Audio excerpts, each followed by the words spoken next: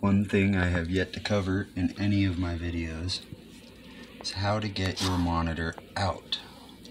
Now, chasing them down and grabbing them and pinning them is going to cause a negative experience. I have a rule of thumb: you only move as fast as they are.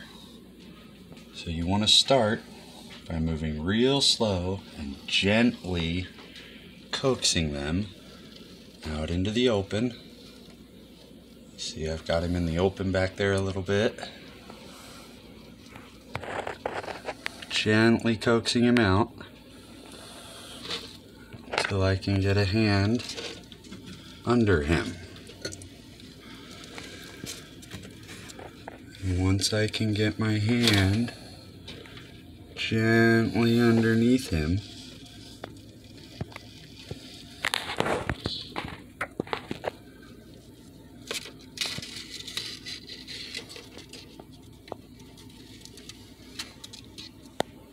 then I'll just ease him out, letting him walk from one hand to the other. And if they run quite a bit, you're just going to gently pin their back with your thumb and let them slide through. Just enough to slow them down.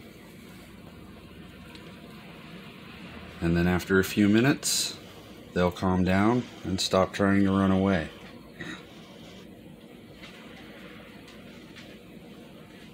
So there's a quick lesson in grabbing your baby monitor or any monitor out of the cage.